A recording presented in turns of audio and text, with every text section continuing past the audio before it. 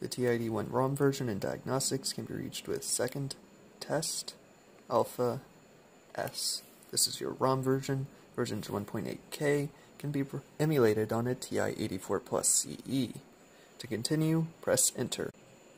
If your calculator counts up slowly, then that means it's working. Press on to continue, and press enter to cycle through different shades and patterns for the screen test. Now you just need to press every key, starting with y equals and going all the way down to it. You don't actually press on, skip that. Now if you press enter, it will give you your result, and the memory will be cleared.